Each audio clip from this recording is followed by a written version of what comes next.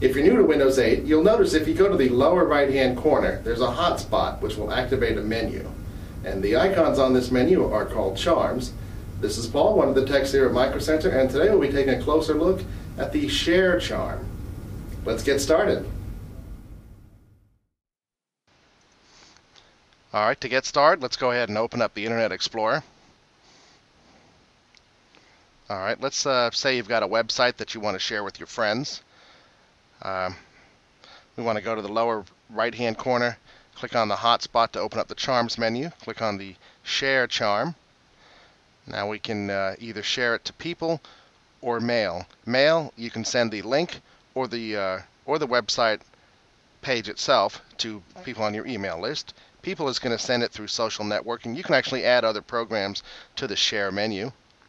That's how to use the Share charm in Windows 8. If you have any other questions, come visit us at www.microcentertech.com.